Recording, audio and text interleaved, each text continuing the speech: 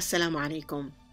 Assalamu alaikum and welcome to She Is Me, the 2016 educational fundraiser for Rabata.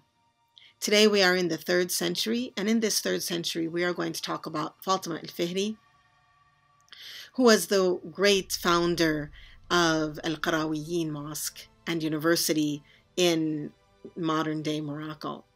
She was a woman with great vision. She was organized.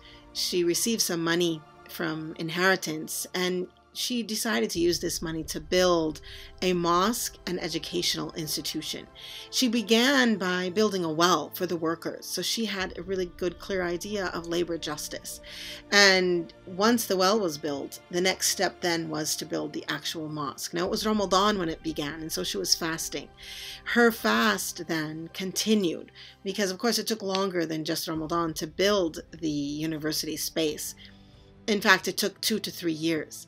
And Fatima al-Fihri continued to fast during that time because she said that she had begun the process, she had begun this blessed project fasting, and she wanted to complete it fasting. You can learn more about Al-Qarawiyyin on Periscope and on the Rabata website. And if you look at the poster, which also has some more information about Fatima al-Fihri, you'll see that Sakina Mujahid is carrying the picture of Fatima al-Fihri. Sakina Mujahid is a pioneer of American Muslim life.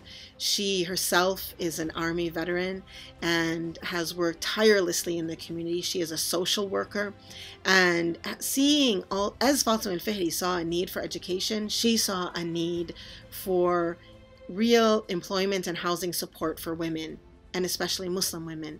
And she began an organization called Sisters Need a Place. And this is an independent organization.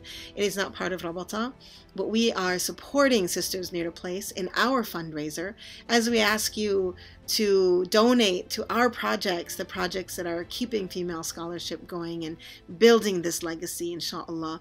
We also ask that you donate to SNAP. You'll find it on our website, support.rabata.org. You donate to Sisters Need a Place and help them to stay open.